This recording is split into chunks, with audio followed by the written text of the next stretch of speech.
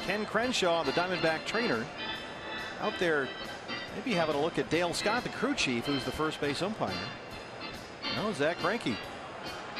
This looks more like an equipment issue than anything else.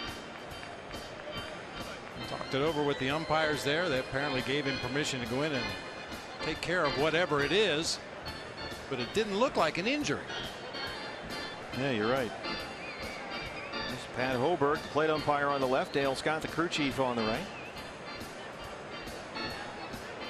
Mike Butcher, the pitching coach. He's a pitching coach without a pitcher right now. While we have a moment, fans, we'll remind you, fill out your 2016 Esurance MLB All-Star Game ballot. Right now, you can do that at dbacks.com on your computer, your tablet, or your smartphone. You can vote up to 35 times. Vote today, vote tomorrow, vote early, vote often. dbacks.com/vote. You can see Mike Butcher getting on the bullpen phone with Garvin Alston, the bullpen coach. So that's a little disconcerting.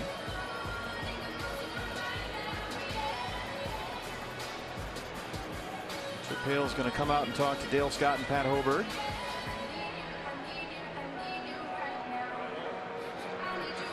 And there he is.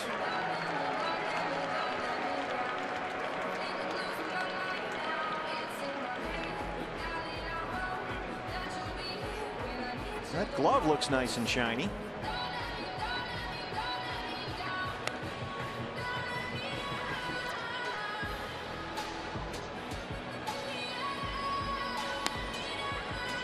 Yeah, we didn't see anything happen on the mound. He threw his warm-up pitches to Chris Herman since Wellington Castillo was on base to end that last half inning. Yep. But after he finished his warm-up pitches, you can see the expression on Zach's face after he's wincing after every pitch right there. Looks to be in a little bit of discomfort, and that's going to be it. Zack Greinke will leave the ball game.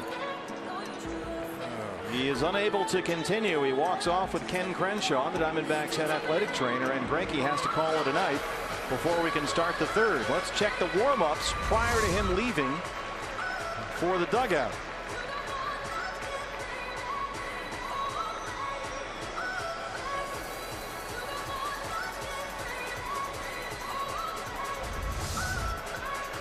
We can only speculate. We don't want to get involved in that. So we'll tell you for certain that Zack Greinke is done tonight. Randall Delgado will come out and replace him. As we await the start of the third inning here at Chase Field, Greinke is done.